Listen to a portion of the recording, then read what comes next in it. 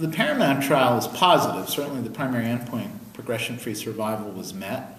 We see a significant and I would argue clinically meaningful improvement in progression-free survival, but we have not yet seen survival data. I think I will be convinced of the efficacy of continuation maintenance once I see the survival data. And by the same token, if the PFS benefit does not translate into an overall survival benefit, I'm going to have to step back a bit and really wonder whether continuation maintenance is worth the potential of additional toxicity. Is PFS alone sufficient to justify its use, particularly when we have other switch maintenance alternatives? Now, if somebody is getting a paclitaxel carboplatin combination up front, based on the JMEN trial, it's perfectly reasonable to then give them pemetrexed maintenance, and based on the Saturn trial, potentially give them erlotinib maintenance.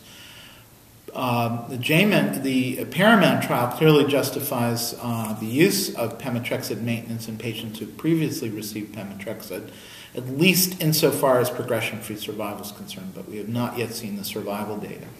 The other critical question that applies to PARAMOUNT has also been raised in the context of JMEN. What about crossover? What percentage of the patients in the control group actually did, in fact, go on to pemetrexed or another validated second-line treatment at the time of disease progression?